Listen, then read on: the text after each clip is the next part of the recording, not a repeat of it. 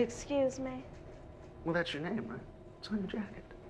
All right, fine. I'll just call you Bailey then. You think you're charming, and that talented, neurotic, overly moosed hair sort of way good for you. But if you think I'm gonna stand back and watch while you favor her... I don't favor her. She's good. Yeah, she is. You know, can I point out that technically, I'm your boss? You don't scare me. Look, I'm not gonna advertise your extracurricular activities with my intern. However, the next time I see you favoring Meredith Grey in any way, I'll make sure she doesn't see the inside of an OR for a month. Just for the sake of balance. Mr. Levangie, the Parkinson's patient. Is he a good candidate for DBS? Yes, but he's not interested. Okay, but I think it's worth talking to him again, pushing him. We're talking about a brain surgery that is performed while the patient is wide awake.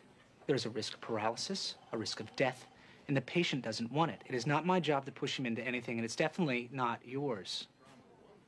Okay. Since you're clearly uncomfortable with my decision in this case, it's probably best you don't scrub in. But... It's a minor procedure. You won't be missed.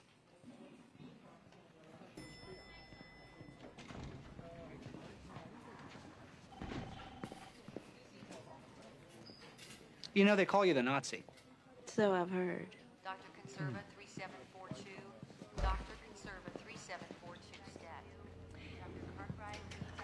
status. Dr. Bailey, I didn't know that he was my boss when I met him. I didn't know. I don't care. Really? Oh, well, you sort of seem to not be talking to me, so I... You see this? What's happening right here? See, this is the problem with you sleeping with my boss. Not whether or not you knew him before, but how it affects my day. And me standing here talking to you about your sex life affects my day.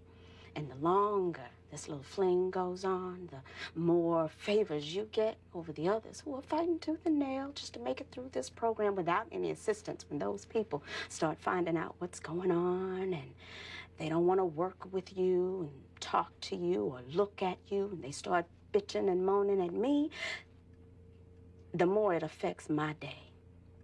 So no, Dr. Gray, I don't care what you knew or when you knew it. We understood? Yes.